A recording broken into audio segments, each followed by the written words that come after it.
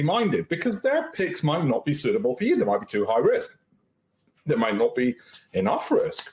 So we're going to learn how actually you should pick your own stocks and be more independently minded, even though you might read, and I'm going to share, as I said, these stock names, what's in mine, what's in my son's junior ISA, what the big banks are saying, what the hedge funds are saying. But aside from that, I'm still going to share with you how you pick your own, suitable to your risk level. So make it educational for you. And one of the most important parts of that is the way I want you to think about investing.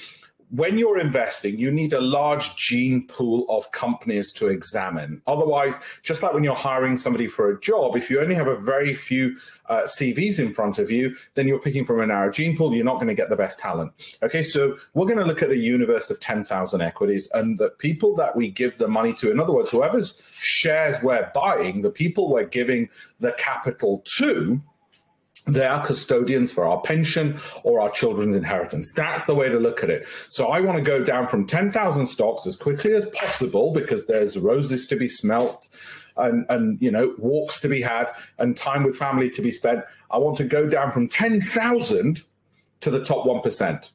Because of course, if somebody's going to manage your capital, they should be in the top percent, shouldn't they? And that's how I look at it, and that's the attitude I'm going to teach you, and the process I'm going to teach you to copy as well. Okay, so that's the basic format we're going to use for all of that. And make sure you're ready. One of the most important things you can do is get a camera phone, because there's going to be slides with a lot of information, and you're going to want to take photos. Not necessarily this one, photogenic though I might look there, but other ones where I'm going to be showing you a heck of a lot of data. And yeah, you'll want to take those images. I mean, what if I showed you this much data? You're not going to be able to. We're not going to read through all of that on a webinar. You're going to have to take a shot, and then I'll explain it, and you're going to have to come back to it a little bit later. Okay. So that's why I wanted to say that it's not just about just what you see and write. So photos you'll want to do, and you'll also want a notepad. Anybody who wants to gamble and thinks we're here to sort of speculate and say, whoa, Bitcoin, buy it tomorrow, it's going to go to the moon, or you're trying to double your money in a super short space of time, this webinar is not for you. This is for people who are, whether in their 30s, 40s, 50s, 60s, with SIPs, ISAs, looking to hold, invest 12 months, then the next 12 months, then the next 12 months. So we're not looking for, this is not a trading webinar, and it's not a buy and hold forever, as if you could forecast what's going to happen in the world over a forever period of time in any event. Okay. So that should help. Right. Other quick things you need to know on those issues. The other quick things you need to know, you should be able to see all of that very clearly, is close the doors, keep it quiet, please. Notebook, pad, paper, all the rest of it. Okay. Well, these are the solutions and these are the problems. These are the problems and solutions we're going to be looking at in this webinar. Okay. Where are we in the markets? Where are we right now? I'll do that relatively quickly. What are the big hedge funds investing? What are the big banks saying? Like I showed you some of the Goldman Sachs picks. What's my portfolio? Why is yours probably lagging? What's likely to go? What's suitable for your risk reward profile? Okay. Those are the things that we're going to be focused on in this. Make sure you follow me on LinkedIn. I can't connect with you unless you're a client, and there's a couple of reasons for that. But follow me. There's a difference between following and connection, and you will be able to on LinkedIn. If you follow me, you'll see some articles that I post regularly on there. And you'll see a whole bunch of things.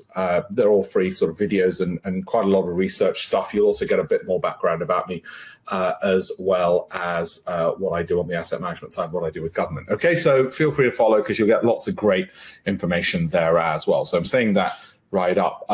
Don't try and connect unless you're a client, I'm afraid, because I won't be able to accept your connection as things stand at the moment for a variety of reasons. Now, risk reward. These are some of the other things people want to know. They want to know about the double leverage side, which is higher risk, you know, getting bigger returns, all the way down to lower risk and safe. And we're going to cover all of that in this. Okay, we're going to cover all of that in this.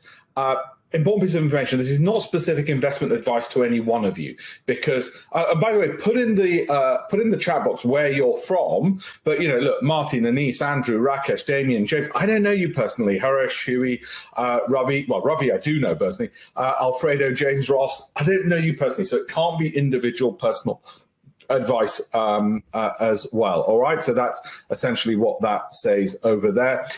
As I always say on my webinars, I want to make sure you've got lots and lots of added value. So I'm going to give you actually not one, but 3 free gifts. And you don't even have to watch to the end. I'm going to do it midway through. So you're going to get those free gifts as you go through this, because I want people to leave my webinars saying, wow, this is fantastic. Hey, Chip from Leeds, it's been ages. I hope you're well. Matthew from South Africa, fantastic. Delighted. We usually get about 20% outside of the UK on this. From the US, it's a bit early in the US, all the way up to Australia and Singapore. So great to have somebody from there. Surrey, Wakefield, I know Wakefield well. Tox, Bradford, I know Bradford. I used to live there for a short while, born in Leeds. Wakefield, I know very well as well, because I'm a Yorkshireman. Right, this is what the markets are. So let's just start off with where we are on the markets. Just a quick overview. Okay, this is the S&P 500 over the last 6 months. Right now, it seems from today's headlines that we're likely to now go through that regular phase where the market's bottomed out and we're going to resume upwards. Well, we'll see. Okay. So we've had some of our profits taken off as well. How do we deal with that? Where are the opportunities now? Are they with these big companies? Are they with small caps? Are they just with US stocks? What about UK ones? What about global ones? We're going to go through all of that in this webinar. And what if, like on a Danaher, which is up 32%, or a Costco up 24%, how do you protect some of those gains you've already got? That's a question you'll have. Should we be looking at specific sectors? Should we look top down and say, well, we want to be in software, we want to be in consumer electronics? Or should we be looking bottom up, saying, I don't care what sector we're in, as long as they're making me money? Because you can see lots of greens in everything from banks all the way to basic materials. So what do you care what sector it's in? So we're going to answer all of those questions, going to give you a simple process by which you can do it. Swansea, fantastic. I went to school in Cardiff for a short while. Shepperton and North London, fantastic. So this is the global markets. Now, I said I want us to pick from a gene pool of 10,000 equities. Why? Because we want 10,000 CVs in front of us, and each company is a CV for managing our capital. Okay, so over the last 6 months, every single one of these companies you see here is listed on the US exchanges. Okay, even the British companies, they've got a listing on the US exchanges. So where do we get our 10,000 companies from? Well, they're these, plus all the American companies, plus all the British companies. So we're going to look at London Stock Exchange and the New York Stock Exchange. They're going to be our 2 main places, and NASDAQ, okay? They're going to be our 3 main places. And that gives us access to Chinese companies, Japanese, Taiwanese, I mean, for God's sake, Singaporean, Australian, South African. We've got a lot to choose from. Now, you might say, no, 10,000 is not enough for me, Alpesh. I really want to know, which companies out of Cambodia. Seriously, come on, okay? So we're going to answer the question, how many stocks should we own? For how long? Right, I'm going to give you those numbers, and how do we protect the gains when we make them, and what should we look for those stocks so that we have gains to begin with. Now, as you all settle down, Yorkshireman Dan, fantastic, in London, me as well. This was in, and I've mentioned this before, but I've got to flex this. So as you get your water, you get your notepad and your cell phone for the photo shots. Warren Buffett, make way for the finfluencers. Investors Chronicle did me a great service doing this. So if you're not following me on TikTok, you might want to, because it's now over 50,000 followers, by the way, on there. So you might want to have a look. And Investors Chronicle picked up on it, so I'm pleased with that. Okay, TikTok's a world away from when you're staring at Bloomberg terminals. When I used to do my show on Bloomberg on Tuesdays and Wednesday nights, if those of you remember from there. So I'm giving you my experience over 20 years, both as a fund manager, but I'm also going to take the expertise from Goldman Sachs, UBS, all those, and what they're saying right now. So it's not just about me and my analysis. It's also analysis that's come from the big banks. And I'm going to share with you the analysis from academia, because I think that's relevant as well. Again, in terms of where we are, I started this whole journey of focusing purely 100% of my time on investing back in 1999. I used to, when I was a barrister, do it part-time, but then I left the bar, focus full-time. At that time, the FTSE was pretty much at the levels it is today. Okay, and I'm going to show you the column I wrote in the Financial Times to say I'm shifting towards more US stocks. That was in 1999. And this is what's happened since. If I just track the index, I'm pleased to say I did a bit better than tracking the index. You'd expect that. But even if I just track the index, my pension would be up threefold compared to somebody who's in Britain who might be using just a British IFA or a British fund manager focused on British markets will probably have tracked the UK indices and their pension's gone nowhere. So for a start, without any ingenuity, we were able to get triple the returns. And actually, we don't want triple the returns over 20 years. We want to try and get more returns over a shorter period of time. But that's where we are at the moment. And I'll share with you the article that I'd written back in 1999, which the Financial Times published, just so you've got the credentials and it's not just where's this guy come from. And that's when I wrote my first column there, was 99. So you need to know, okay, what's the background of the guy?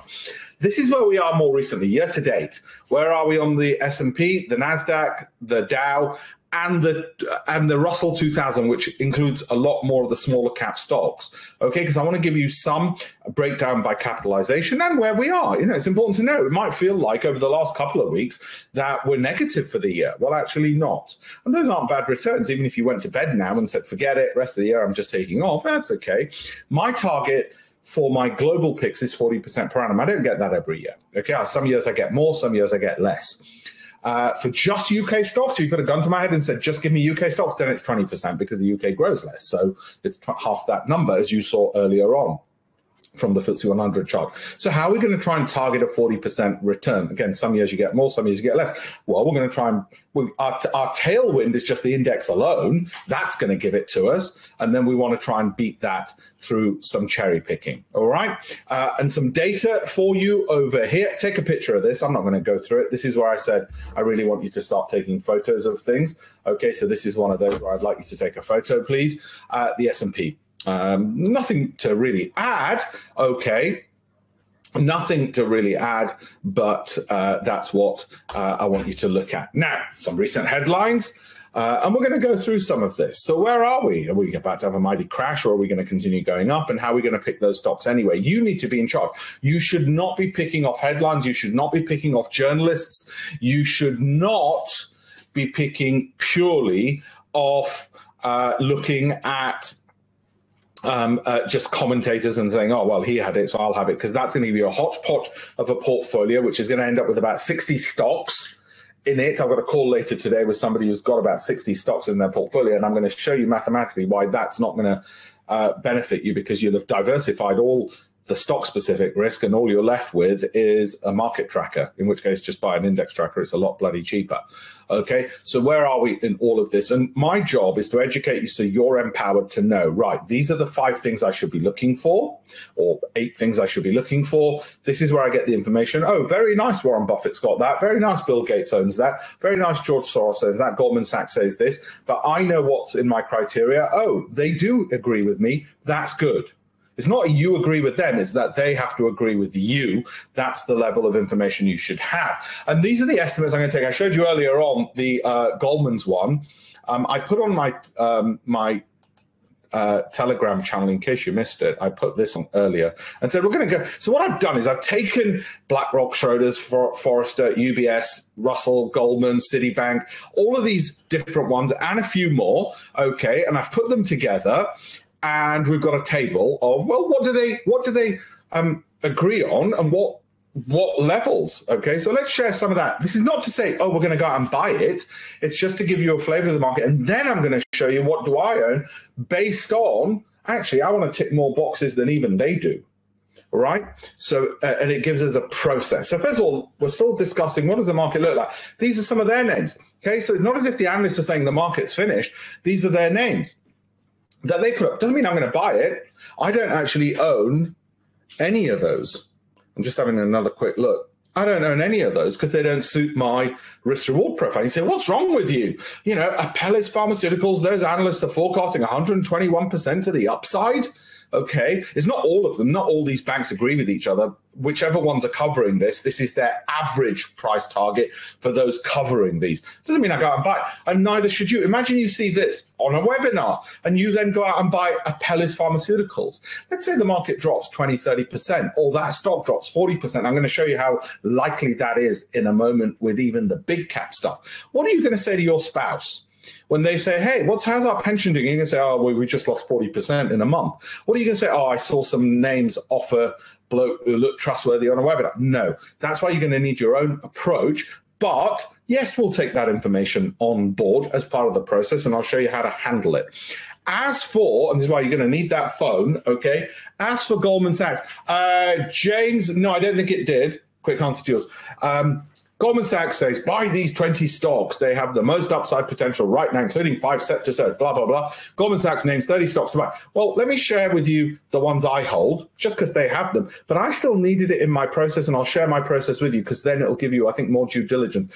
Because in our process, mine and what your process is going to become, you're going to look at valuation of a company. Its profitability, okay? Its growth, sales growth. It's dividends, because we know there is an impact on share price of dividends.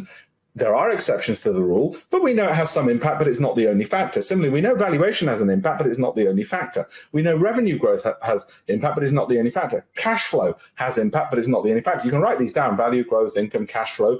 We know consistency of returns is a factor, but it's not the only factor. And we also want to outperform the market. That's going to form the basis of our strategy. Separate to that, we will have tactics where we might go large cap. We might say, well, it's in our strategy, but tactically, Goldman's happens to pick it, or Soros happens to pick it. So tactically, or it's a large cap, or a small cap, or it's a tech stock. So I'm happy with it, or it's a Chinese company, or it's American. That's tactical. As long as it's my strategy, I don't care what tactics are used. So let me just, you can take these pictures if you want. These are not recommendations for you, because just because I hold them doesn't mean I buy them today. Probably won't buy any of them necessarily today. Okay, I'm holding them. I hold for 12 months, and I explain why. So why did they make my approved list? Well, valuation, growth, income, cash flow, and I'll show you each of the formulas for this and why they're important. More importantly, you don't care about the formula. Remember when you were doing maths at school and you had to learn the formulas and then you had to practice? Well, you're not at school anymore. You just want the answers. You want to look at the back of the book. There's the answers, and that's more of what we want to do. I don't happen to hold these in the middle list, but they were in my approved list. Why don't I hold them? Well, either because I've either exited them, or in the case of Netflix and Disney, or I can't buy everything. Okay, and these I don't hold, but they're not in my approved list, even though Goldman's, I've put their targets 94%, 75%, 50% to the upside, 30%. But so what? I don't like those because they're too volatile for me. And volatility is an important factor for me. So I'll explain in detail what are these factors that I look at. Please don't go out and buy these, because if the market drops 20%, you've got to explain to your spouse, why did you do it? Bloke off webinar is not going to be something that they're going to be bloody impressed with. So we need to know, well, wait a minute, how do we pick these?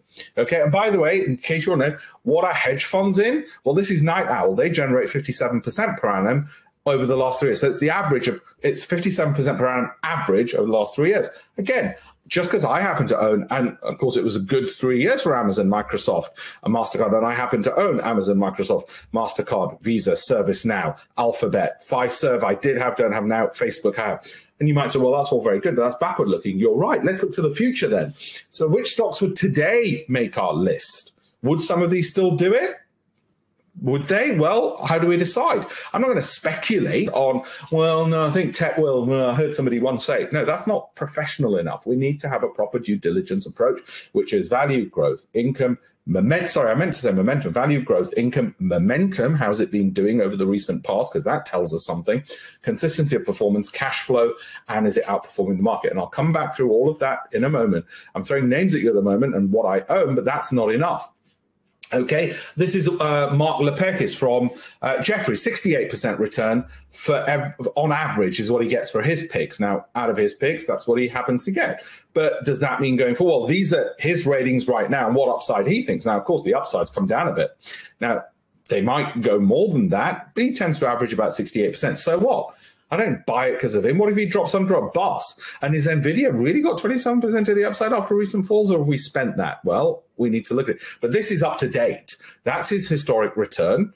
And this is what is the upside price target based on, I think, 2 days ago. And they may well go more than that, all right?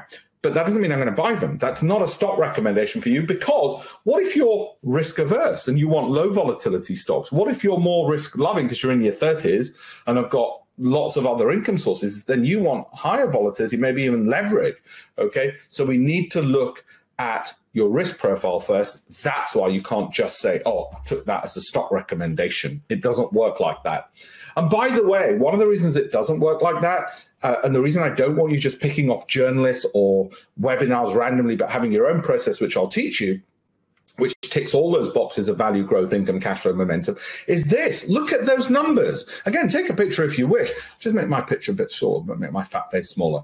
Okay, look at those numbers. What's the probability of a big loss on Apple? 40.4%. It could drop below 20%. That's not to do, it could have a 20% drop. That's not to do with forecasting the market or crystal balls or our analysis of the supply chain of silicon chips and whatever. It's got nothing to do with that. That's just based on the statistical movements of the stock price, okay, in the recent past. So that's just statistics. So it's not going to be forced through bias of, oh, he really likes Apple. I bet he's got an Apple phone, so he's sort of getting the. That's not and it's not a random guess. I think it's about 40%. Or we got a load of people around the table and say, guys, what do you think? Apple could drop 20%. What probability do you want to put it? And we took an average. No, it's not to do with humans. It's to do with the statistical movement of that price. Similarly with eBay, 44% probability that could drop 20%. Wait a minute, these are supposed to be big, large cap safe companies. If they've got that much, they've got almost a 50-50 chance of dropping 20%, then whoa, what about smaller companies? Theirs will be even higher. And these are some of the good ones. And by the way, these are all on my approved list my approved list is anything which meets my value, growth, income, momentum, cash flow, Sortino, alpha, and my personal volatility requirements. And I'll go through that in a second. Okay, so take a picture of this if you wish. eBay, Facebook, Oracle. Oracle, I was surprised. Relatively low probability of dropping. Costco. Now, I should say I don't own Oracle and eBay because I can't buy everything. So I should make that clear. I don't own those two. The others I own, and I've got, eBay. eBay's duplicated. I don't own eBay, Oracle. Nothing against it. I just can't buy everything. Okay, and you'll see why, because I have a limited number of stocks in my portfolio. And the reason for that is, and it's something to do with hedge funds in particular, the reason we so often get such good returns is because we're not trying to get 50 great ideas. It's very difficult to get 50 great ideas for stocks. Actually, out of a universe of even 10,000, what we're trying to do is get about 15 great ideas. It's a lot easier. Think about it. 15 is a lot easier than 50, isn't it? Obviously. Okay, so we have that. You might think it's concentration. I'm going to show you it's not concentration, actually. Everybody else is over diversified. Whereas a long only fund manager, your retail fund manager, your Vanguard Fidelity guy is just trying to make sure that he doesn't lose you money because he knows you won't complain. And somebody won a Nobel Prize for this. You won't complain from the loss of an opportunity cost of how much you could have made. So they've just got to make sure you don't lose money. And how do they do that? They just track an index, basically, by having 50 to 100 stocks in a fund, keep charging you fees. And they say to you, oh, you've got to hold on for 5 years, you know. And 5 years later, you think, oh, bugger, what am I going to do now? 5 years of my life have gone in any event. And he hasn't lost me any money, at least. Fine. Okay, that's their trick. I think it's a con what fund managers do, but they get away with it. Okay, which are the crisis protection stocks then?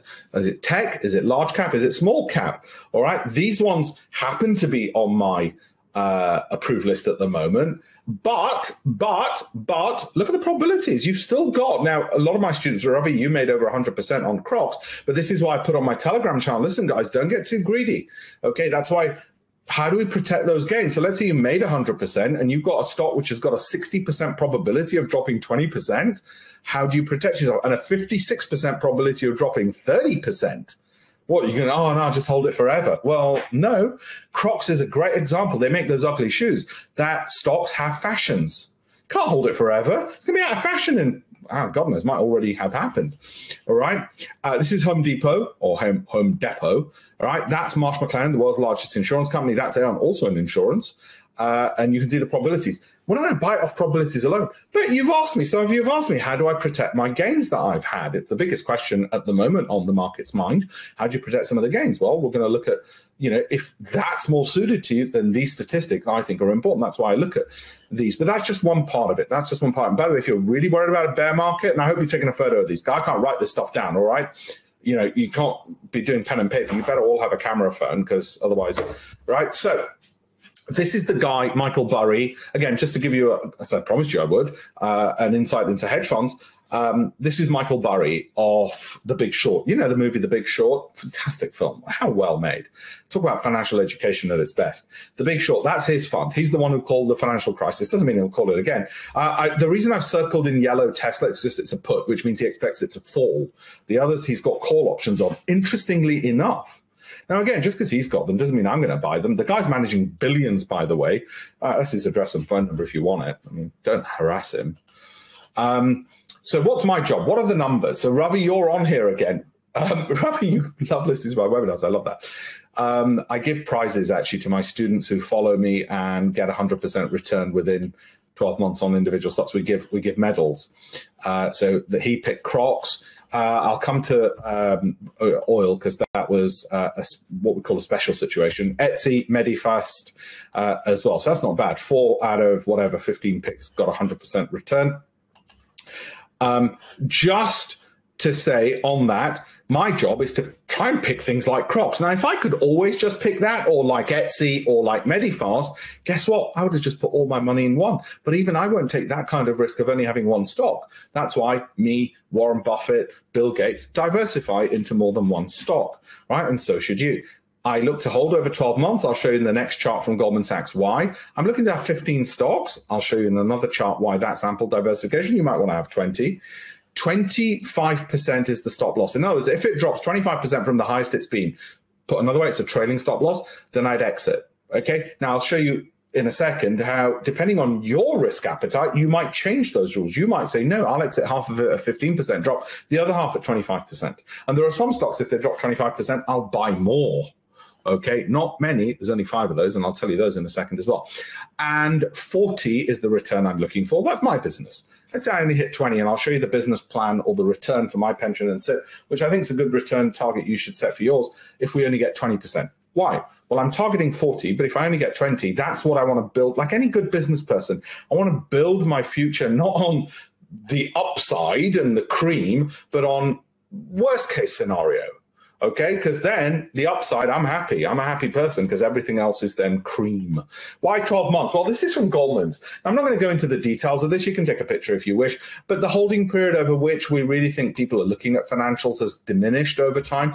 That's why when people used to say, oh, just buy and hold forever, find stocks you can buy and hold forever. Those people, they're probably still stuck in the time warp in the 60s or 70s. We don't do that anymore. The world changes too quickly. 12 months is an adequate time frame. Okay. By the way, and Ravi, you've been great at this. Investing in one sense is the most useless profession in the world because you're actually piggybacking on the hard labors of other people because you're a shareholder. You're a filthy, dirty capitalist. Okay. That's what capitalists are. And that's why, we're disliked because just for providing capital, we get rental income off them, basically. It's the hardest easy money you'll make, or it's the easiest hard money you'll ever make. Please find fulfillment elsewhere. A little bit of a plug, not virtue signaling, but a little bit of a plug. I'm co-chairman of the Lumbar Foundation, which looks after widows and orphans. I get a ton of fulfillment out of this because I can do this with the Lumbar Foundation and 1 or 2 other causes I'm associated with, but rather than just investing. Because once you've looked after your family, and I'm a teetotal vegetarian, so how much looking after does my family need? And as my son said to me this morning, my 3-year-old son, when I said to him, I've got to go to work to make money for you, and he said, Daddy, don't need money, come stay and do the jigsaw. So I did. So the point is, please find fulfillment elsewhere beyond investing. Let's just get your investing. Let's go back to investing, get your investing sorted, okay? Valuation, right? What are the factors that move share prices? Now, we know from academic research and from banks that obviously valuation, you know that from your own readings. But which part of valuation of a company? What is valuation? Well, it's the profitability related to the share price, or is it growth of profits related to share price, or is it book value, the value of all the assets related to the share price? Or is it sales in a company related to share price? Or is it discount cash flow? All its cash flows brought forward. Could be a variety of things, couldn't it? So what we did is we looked at the literature and we found that actually, if you pick one of these, you're pretty much close enough to picking the others. Remember, we're not looking at a perfect crystal ball. If we had that, and you could do that with the market and forecast when a president's going to do a tweet or whatever, then you'd only pick one stock anyway. That's why we're still diversified. So we only need to be approximately right to get our returns. We're not trying to pick the best portfolio in the world or the top 15 stocks in the world. We're just trying to pick a team which will give us the return we want. There might be other teams who also do well. That's good luck to them, okay? Now, growth. Revenue growth is what I'm looking for. What about earnings growth? Yes, we'll look at that. Cash flow. I'll come to that in a second. We want to look at that. We know this is a factor. Dividend yields are a factor. And you can't have dividends without profits because you're not allowed by law to give dividends out of anything other than profits. So unprofitable companies can't pay dividends for a start.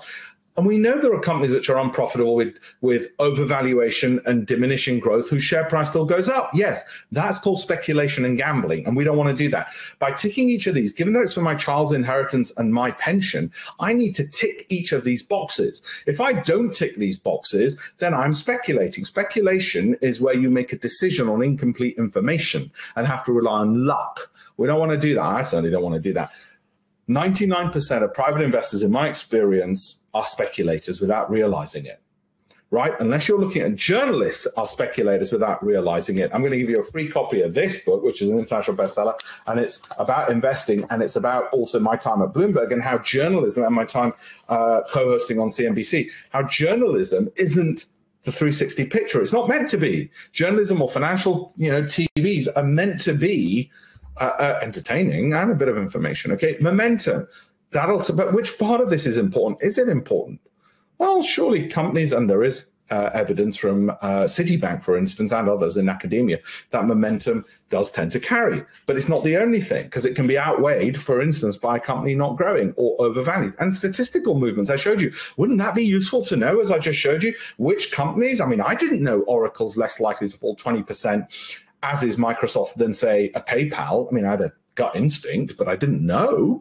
Okay, isn't that important? And if I was to rough and ready guess it, then I'd say out of every $100 return I get, and this is very rough and ready, don't hold me to this, okay? This is a guesstimate. That's about $24 comes out of the valuation of the company. $23 of those stock market gains are due to growth. The dividend yield is one thing, but the fact that there is a dividend yield will generate some stock price movement, cash flow will, and then statistical movements, volatility, outperformance of the market, consistency of performance. These are all factors. Now, if you don't look at some of these and you still get a $100 return, you speculated and you got lucky. If you look at all of these and you got a $100 return, you didn't speculate, you didn't get lucky, you just did your due diligence. So we want to make sure we don't get bad companies. That's how we do it. As well. Hearn Bay, hi, thank you. Another teetotal vegetarian. Shout out for those. We just love telling people, don't we?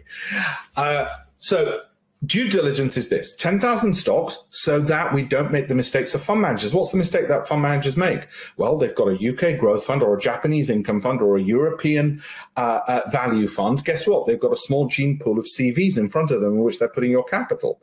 Right? We're not going to make that mistake. For your pension, your SIP, ISA, I suggest look at the universe of 10,000 stocks. We then look at which ones tick our boxes on valuation, on revenue growth, so year-on-year revenue growth. Valuation can be as simple as earnings relative to PE, earnings relative to share price. Dividend yields.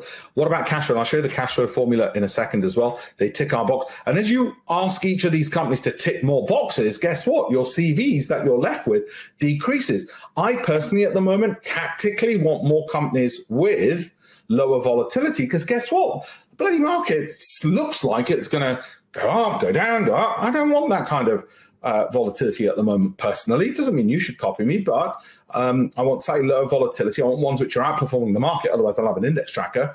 And I want ones which are consistently doing it, something called the Sortino ratio, okay, which is very popular amongst hedge fund managers and sovereign wealth funds when they're looking to invest in us.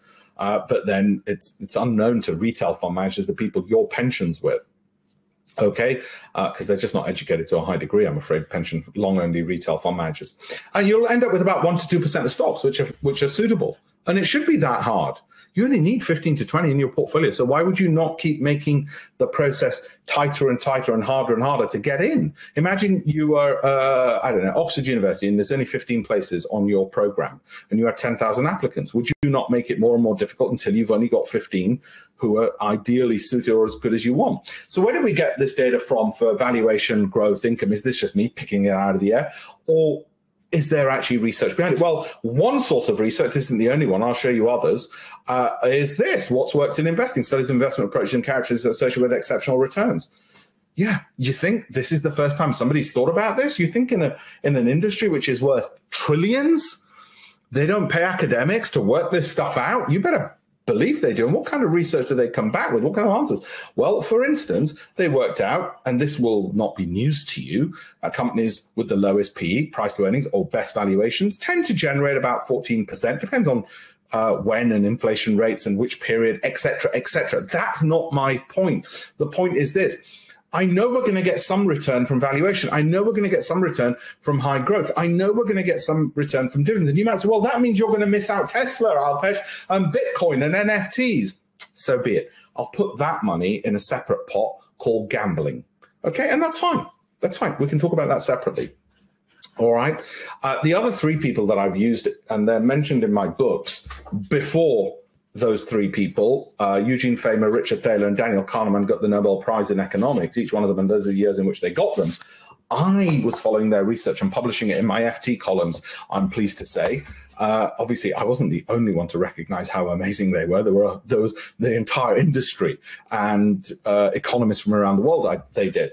But I would say that my approach is based on a large part to their findings. And I've published them, like I said, in my books. And I'll give you a free download of this book so you can look it all up as well. But it's in my other books, in my FT columns. Okay, so that's where the source of information is. And in my book, those are the don't go out and buy them. Okay, I get next to nothing in royalties, right? And they're also the people who are, I'd say, a large part behind my private equity funds in terms of thinking, to the extent it's relevant to private equity, and also the hedge fund side of stuff. So just going back to that point again, 1999, there's the article in 1999. I don't know if you can read that. Yes, and what's more, they should probably sell up their entire UK holdings and buy only US stocks. I've been shifting virtually all my long-term holdings from UK to US. It's been a good 22 years for me, obviously. Okay, you only need to look at the broader market. So how do you do that? How do you also look at that broader market? And by the way, this is not just, oh yeah, you had a really good time once in 1999. No, this has been going on and on and on. Okay, so let's look at those other issues that I said in terms of, let's take information from academia and the banks, and how do we protect the gains? How do we find those gains? Which other stocks are there? So let's take a deeper dive into value, growth, income, momentum, cash flow, consistency of outperformance of the market, right? Before we do that, we want to look at what we're trying to achieve. How much money are we trying to make? Okay, this has got to be about making money, right? Because that's what pensions are there for. They're making money, all right? Otherwise, what the hell are they there for, right? And SIPs and ISAs, and if you're in your 30s, like Ravi is, actually feel free to put, I won't share it with people, well, nobody will know who you are, it'll still be anonymous. Please put your ages down. That'll be interesting. I'm going to start a poll as well on the FTSE and see where people think it's going to go. Assume you plan to invest over the next 10 years, which, I mean, for the rest of your life, you should be investing, but let's just say over the next 10 years, let's pick a 10-year target. And with my help, let's say you make 20% per annum. Some of that's going to, some years you'll make more, some years you make less. Don't forget, you'll get a tailwind from the markets anyway. So nothing extravagant, nothing pessimistic. It's not guaranteed. It's not a bank account with paying 20% interest. It's the market. So nothing's guaranteed. Let's say you've got 10K in your SIP or ISA. It's just 10K, that's all, which is similar to my son. He's 3 years old. Guess what? We max out his ISA each year. So he had 10K put in April. Or 9,800, I think it was. You also plan to add 500 each month to your portfolio, all right? So if you're an adult, you've got 20K is your max. Let's say you put that in, all right? 30-year-old Amir from Sydney, good. So we've got people good age. 63-year-old. You'll have over 600K in 15 years. That's what you'll have on that maths. Okay, and this is what it looks like. Now, the reason I always show this, and I tend to look at this regularly, because it's important. So my son's about here, all right? He's just slightly above the contributions he's put in. You know, when people say, oh, compound interest, everyone, it's the seventh wonder of the world, blah, blah, blah, blah, blah. You know what the problem with that is? It only really starts paying off later on at the back end. At the back end, it pays off. In the early years, why do people still not save and invest, assuming they've got money to save and invest in the early years? Why are they so irrational and they don't bother doing? Because for the first few years, it just looks like you've barely beaten your contributions you're putting in. That's why. It's only at this end when you're older, and who the hell wants to miss out on their younger years when they could, I don't know, buy more clothes just so they get a payback later on? That's why with my son, by the time he goes to university in another 12, whatever, 15 years, he should have about $500,000. That's my job. You might say, what, only $500,000? Surely Alpesh, you should have more. No, the little bugger from his ISA I'm talking about. Now, let's put it another way. Let's say instead you've got a bit more capital. 47, 40. Now, Anise, you said something really important. Anisa said, I'm 47. I'm late to start investing. You're not. You're actually not. And I'll show you why in a second. And a lot of people feel this. And the data and research shows a lot of men, and particularly women, are later, i.e. they're starting in their 40s. Yes, of course, I'd love it if you were a geek like me and you bought your first stock at the age of 12, but you'd end up looking like me. And, you know, you don't want that. But you're not, because actually, I was going to show you the maths. Actually, 47, 57, 67. Obviously, it's not as good as starting in your 20s, but I wouldn't regret it. I'd say 47 better now than having left it longer. A bit like my workouts. Assume you plan to invest over 10 years. So that'll just take you up to 57. You won't even have retired, okay? And let's say you make 20%. Well, even though we're targeting 40, let's say 20. Let's say you've saved 100 thanks to your employer's pension contributions, your pension contributions, your savings, whatever, okay? And 100, you know, it's modest, but it's all right, right? And you plan to add 1.5K each month to that because you can save and you've got enough and you've got a bit left over. Let's just make these assumptions for now. Well, you'll have $1 million in 10 years. How does that sound? You start with 100K today and have $1 million in 10 years on just 20%? That's all right. I mean, it's not guaranteed 20% returns. That's why we've got to do that due diligence on the stocks and make sure they're bloody good. Value, growth, income. Obviously, the last 12 months were fantastic. The last 36 months, the last 48 months, the last 64 months, you know, it's been a good few years. 2008 wasn't a good year. 2001 wasn't a good year. Okay. So that's what it'll look like. Okay. So let's say you're 47, you started there. Let's say you got 100K. You'd end up over there, closer to over there. Okay. Just sharing the results of that FTSE poll with you. 66% of you think it'll be higher than it is today. Fair enough. I mean, I try and buy the kind of stocks that if the market goes up, they go up. If the market falls, they don't fall as far. Okay, I'd love stocks only to go up, but they're not bank accounts, right? Here's a question with the Dow. And that's our goal. We want to turn 100 into $1 million over 10 years. Let me put it another way. Let's say you've got 100K in your savings. Let's say with my help, you just improve by 10%. Forget this 20% nonsense. Let's say you just get a 10% improvement over what fund manager is delivering you from the education you're getting on this webinar. If you get a 10% improvement on 100K, that's 10K this year. And then that compounds next year. That'll be 11K next year because you'll have 110. If all you got was a 10% return, an improvement, okay? So that's why even small returns, that's why it's not too late, because even small changes, 10%, makes a massive difference on the capital, all right? Why do I say 15 stocks? So remember those numbers, 12, 15, 25, 40. Why? Well, this is common. There's a lot of data on this. You know, there's this notion, James, David, you know, in your 40s, very similar, sort of in the same place. Dan, Matthew, great time to start in your 20s. Phenomenal time to start, because if I show you the maths on it, life becomes a hell of a lot easier by the time you're in your 40s. But can't have regrets of that. You know, I wish I'd had fewer hamburgers when I was in my 20s, but there you go. Veggie hamburgers, Linda McCartney stuff. Right, here we go. 15 to 20. Why? Because of this. Now, people say to me, no, all fund managers have 50 to 100 stocks. Yes, they index track, because effectively they've eliminated stock-specific risk, so all they've got is market risk. So what are they left with? The market, too many stocks.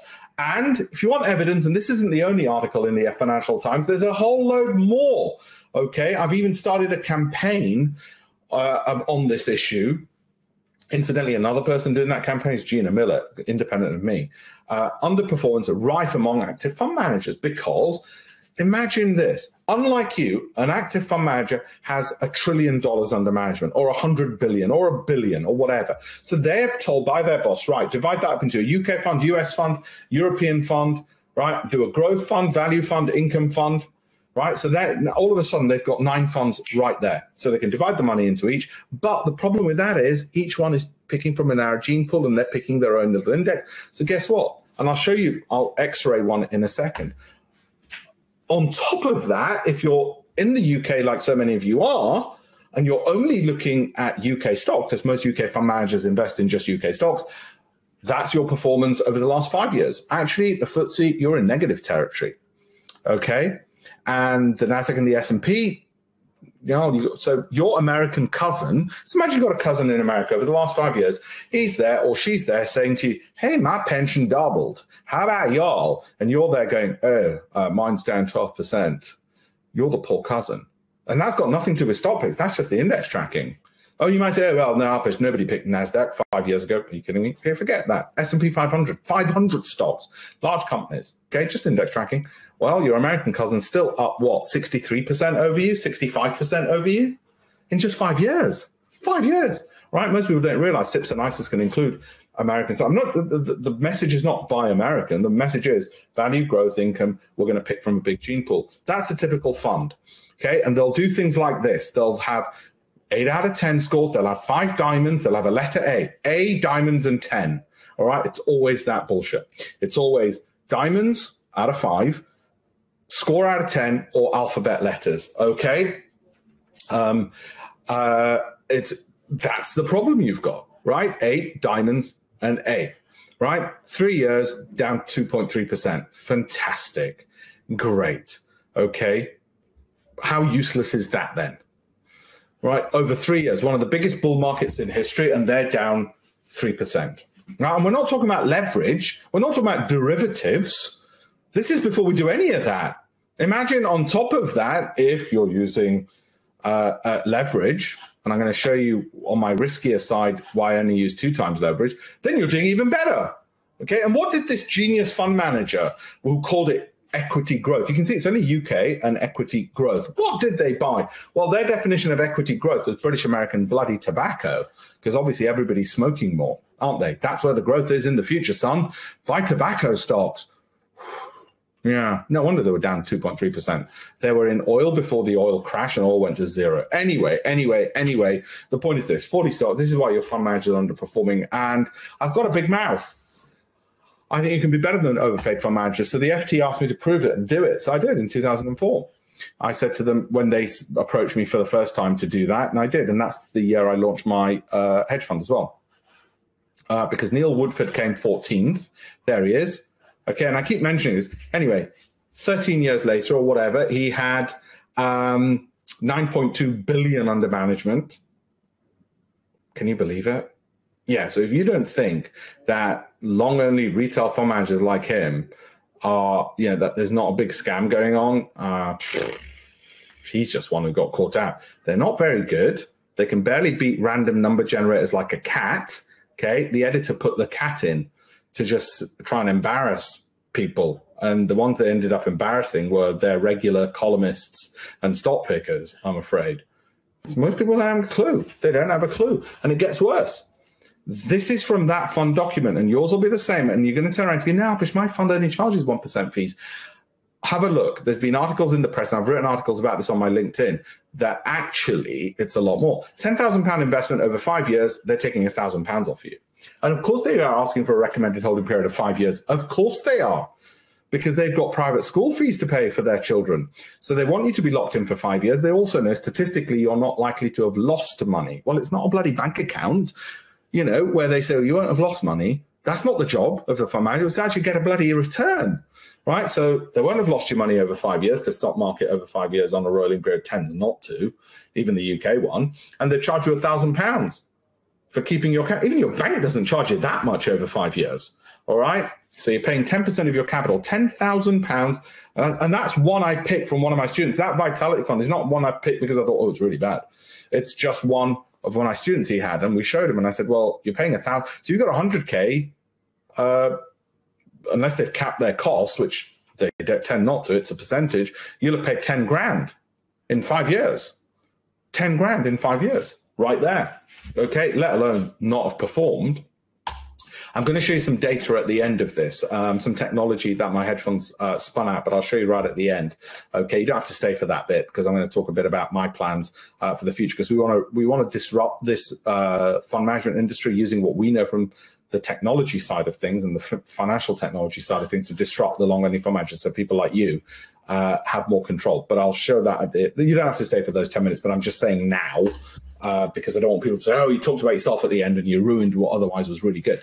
By the way, are you enjoying this? Is it okay? Because I want to take you through, once we've got our strategy, which is value, let me know if you're enjoying it, because if you're not enjoying it, I'll just stop now. All right. So let me know if you're enjoying it as well and you want me to keep going. Right. Once you've got the strategy, value, growth, income, cash flow, return, consistency, volatility. So I want volatility to be like outperformance of the market. I should have put in momentum there as well. Then around that, I might reduce the number of stocks I have based on tactics. And those are the 6 particular tactics I look at, but I'll show you some of those now. And I promised you also, just to keep you all sweet, my friends, I promised you I would give you some freebies just for being on here. You can go there, you can freely download those 3 books, actually some more as well, including my own one, and you'll see my time at Bloomberg, but you'll also see some of the stuff that I'm teaching in this as well, and you'll get to read about that. And it's really good. Okay, so you can go there and do it. And you can download those books, Intelligent Investor and Investment Philosophies, Successful Strategies Investors Make. But most people don't want to read this. They say, no, Alpesh, I want to talk to you one-to-one, and I want to get the answers. And I want to learn that way. And that's fine, okay? That's fine. All right, so let's look at investing tactic number 1. Within the strategy. Now, remember, just because Goldman Sachs or Warren Buffett owns something doesn't mean I'm going to buy it. It's got to be within my strategy. Then if they've got it, fine, so be it. So let's look at some of the guru buys we might look at. Oh, there you go. Okay, now your definition, my definition of guru might differ. I don't care. Doesn't matter. But here are some of the top 10 holdings. And look at how few stocks they have. So Ackman, hedge fund manager, 7 stocks, 10 billion. I told you, hedge funds tend to be rather concentrated. They try to have a few good ideas rather than lots and lots of good ideas, because getting lots of good ideas is very difficult. Bill Gates, 15 stocks in his portfolio. That's not his net worth. That's his stock portfolio. Okay, 23 billion. He's got other investments in retail. He owns Four Seasons. It's a private hotel chain. Okay, so that's not included in this because it's private. Carl Icahn, 17 stocks, 24 billion. All right, and so on. Soros, 5 billion in this portfolio. He might have others. He's got more because they're an active fund. Warren Buffett, 44 stocks, 293 billion. Okay, for half of which pretty much is in Apple. But so what? Alphabet, so what? Doesn't mean I'm going to buy it just because they've got it. What if, and feel free to take a picture, I can't go through all of this, but take a picture. What if we could aggregate that, not just amongst these big billionaires, but a lot more gurus and billionaires? What if we could? What if we could? Okay, this could be it. S&P 500, a number of gurus and their ownership. So darker the green, the more the gurus own that particular stock. That darkest green one happens to be Amazon. 18 months ago, it was United Healthcare, which has now slipped down to there. Now, that could be because people are protecting themselves or otherwise. Now, just because I happen to own Amazon, Facebook, Microsoft, 2 times leverage, and I'll tell you why only 2 times in a second and not 10 times or 100 times, doesn't mean it's because of these gurus. It's because it met my criteria. Now, you'd expect my criteria to be similar to some of their criteria. Otherwise, I'd get the Nobel Prize in economics and not some of the people we've been following, because I'm only standing on their shoulders. We haven't invented anything new other than we want to tick all the boxes: value, growth, income, cash flow, momentum, Sortino, alpha, and so on. The more important thing I want to show you, this is leverage big on low risk. Now, leverage is risky. I'm not going to give you more risk warnings than that, but that is a risk warning I'm giving you. All right. Now, I'm still going to continue because what I do is I pick stocks which have got relatively lower risk, i.e. they've got profiles like this over a 250-day period.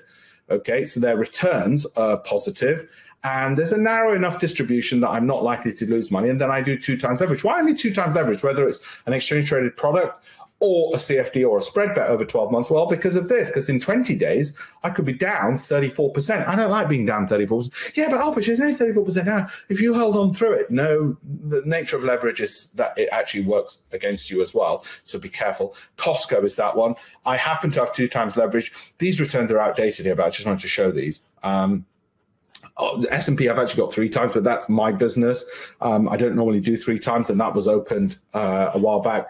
That's now over 100% from when that was recorded. 2 times on Amazon, 2 times on Microsoft. I also have 2 times on Costco as well. That's not a recommendation. Leverage is risky. I can't say any more, but it's just so I'm covering that. Investment tactic, it should say tactic, not strategy, sorry. What banks are saying their richest clients? Let's look at the analysts first. So it just so happens that if it's on my approved list of by value, growth, income, cash flow, momentum, Sortino, and an analyst has said, hey, look, this is our analyst price target, which in this case was 78 when the price was at 42 last year. And if you watch me in April 2020 on this webinar, you'll know, okay, well, that was a 66% return. Not because of that analyst. Now, let me be absolutely clear, not because of the analyst, because that would be looking at one piece of information, that would be speculation, that would be gambling. No, but because we had all the other boxes ticked on value, growth, income, cash flow, so that reduced and mitigated our risk. If we only looked at analysts, we wouldn't have made 66%. We would have made it on that one and lost it on the 50 others. So it wouldn't have benefited us. If we just looked at journalists who happened to get something right once, we wouldn't have won. Okay, similarly, this was Capri Holdings from April 7th, 2020. 12-month holdings is what I'm looking at, remember. That was a 250% return.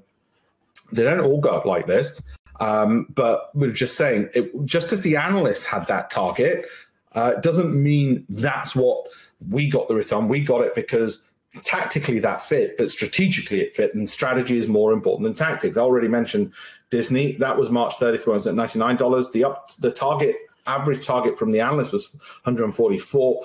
We had to get out 173. That was 73%. Why? Because if anything drops, either 12 months are up or it's dropped 25% from the peak it's been.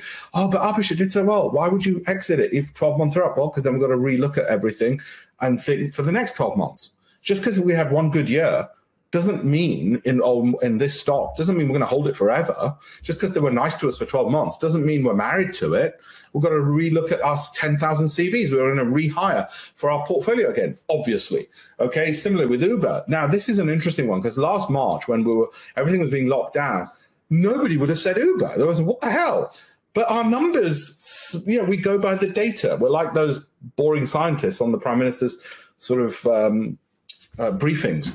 We went by the numbers, and the numbers said this is what could happen. And indeed, it did. Okay, similarly with Viacom. If I knew Viacom was going to go up 200%, now this is a really important point, then I would have put all my money in that, wouldn't I? I would have leveraged it a billionfold probably, would have borrowed money and put it into that. But I didn't know. We knew we had a certain target. We didn't know it was going to happen, okay, at all necessarily. We think there's a higher probability, but not a certainty. We don't have a crystal ball. That's why we still, like a Warren Buffett or a Bill Gates, we still have more than one stock. Otherwise, it would have all gone in Viacom. Okay, and it just so happened it did well, but they don't all work out like that. Or United Healthcare, which was only 41%, that was just our target. Okay, do you understand? And when I say analysts, you've got to look at the analyst name, how many other people agree with them, what their target is, how big it is, how many people agree with the target, how big that analyst is, how consistent, how big a firm they work with, and how recently they gave that data. All of that information is important, not just, so this is Visa from last year, not just one piece of information. Guess what happens after all of that? Visa might only give you a 10% return. And you think, oh, what? That's nowhere near my 40. No, because some stocks you're holding for more solidity. Okay, investment tactic. For sort of the second part of 4, what do big banks tell their clients? Not the analysts this time, but what the wealth managers at the big banks. So this is Goldman Sachs. These are their own slides. Okay, these are their own slides that I stole about 10 odd years ago. And what they discovered, and this is why we look at cash flow. So that's cash flow. It's a measure of cash flow. Not the only one, but I think it's the better one. Cash return on capital invested. And that's what the formula means. You don't need to remember the formula. You're not a school child anymore. You just want the answers. And what they discovered through their quantum database and Goldman Sachs research. So this is Goldman Sachs Wealth Management. It was Jim O'Neill. I was sitting next to him at lunch. They had about 15 of us, and they were telling us what their teams do because they wanted my hedge fund to allocate capital to them. So they have to show what they do. And I thought, bloody hell, I'm stealing this. Actually, they stole this from Deutsche Bank, this formula.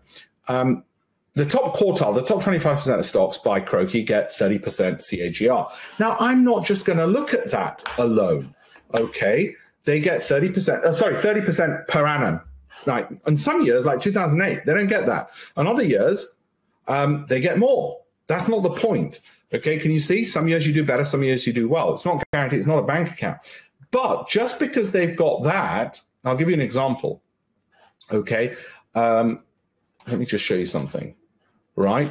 So just because I'm going to look at that, that's not going to be enough, right? Because I know there's value growth income, which might be too low. So if it doesn't green light me, yes, I know the higher the croaky, that's an average there of 21% in 6 months. This is, sorry, that is 6 month performance. That's the cash flow in the top quartile. That's a return of 36% in 6 months. Or if I highlight all of those that you can see on screen, that's 45% return in 6 months. Not bad. Croaky, correlation, yeah, but that's not the only thing I'm going to look at, I'm afraid, because some of those stocks will still be too high risk for me because they don't meet my value growth income. You might say you're being too fussy. Why don't you just look at this formula and nothing else? I'm sorry, no, because it won't be necessarily suitable for my volatility test. So I really narrow it down: value, growth, income, cash flow.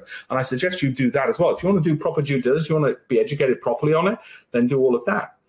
Tactic 6, well, as long as it's the strategy, value, growth, income, cash flow, momentum, is this. What are the hedge funds? And I showed you already. The hedge funds out of this list, by the way, Bill Ackman, Leon Cooperman, and George Soros, and those are the holdings. And I showed you one or two of the other hedge funds. I do happen to own Globant. This is their most recent hedge fund activity from when we bought it. So we were looking at it, and we bought it when we had this in front of us, and we still own it. Cadence, we still own, $1 billion company, and that's it. So, you know, we will look at hedge fund, but that's a minor tactical decision. To be honest, if we didn't look at any tactic and we just stuck to the strategy and tactics were random, that'd be fine. That's the point. Okay. Those are my sort of rules, right? Your rules might be different. You don't need that one. Right. And then we put it into this. So, and that's what I suggest you do. Value, growth, income. So valuation can be PE ratio, revenue growth, dividend yields, cash flow, Sortino, which is consistency of performance, outperformance of the market, and momentum, the most recent performance, right? That way, and you're going to hold for 12 months. Remember those numbers, 12 months, 15 to 20 stocks. If it drops 25% from the peak, you'd stop. Now you're going to tweak that according to your risk levels. If you're risk averse, you might say, no, I'm going to have 25, I'm going to have more stocks.